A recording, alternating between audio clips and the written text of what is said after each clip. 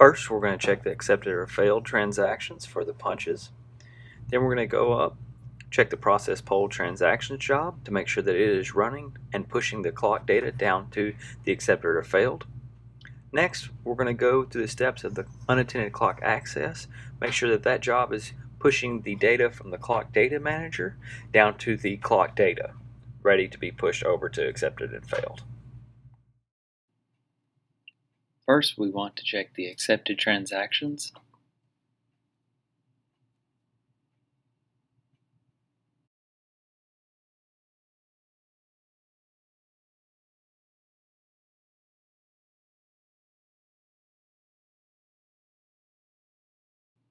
If your punches are not in the accepted transactions, you will want to check the failed transactions.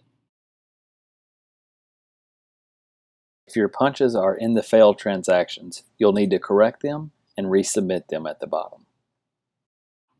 If you do not see your punches in the accepted or failed transactions, our next step will be to check to see if the process poll job has ran in your task scheduler.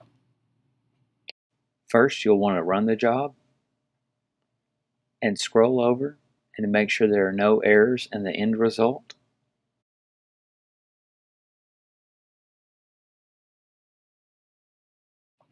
If there are no errors and the job is completed successfully, our next step is to go over and open your SQL Management Studio.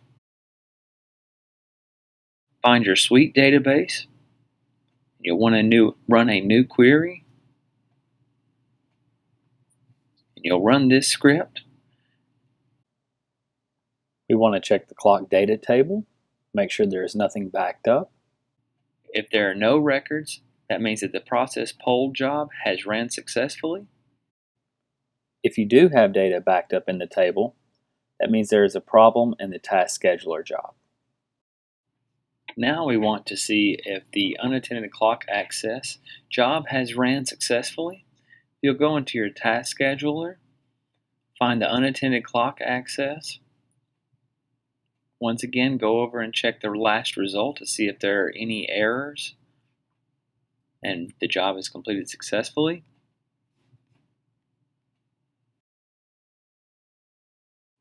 We are going to check in the SQL Management Studio for the raw data of the time punches that come directly from the clock into the SQL Management Studio.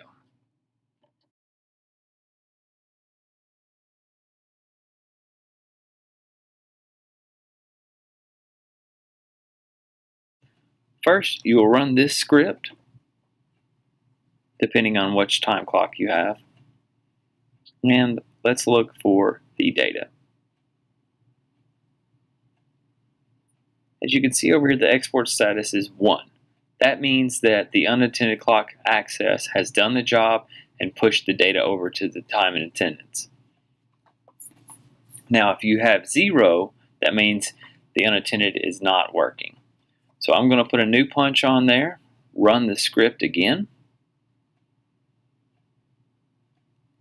And as you can see, there's a 0 in the export status. That means that the unattended clock access file has not ran successfully. So I'm going to run the task, run the SQL script again.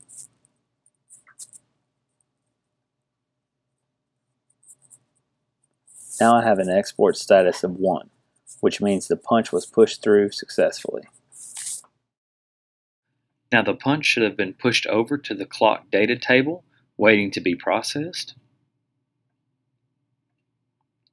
Let's check the clock data table by running the script, and there's our punch waiting to be processed.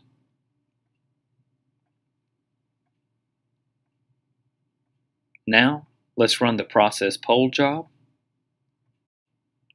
and go back and check the clock data table.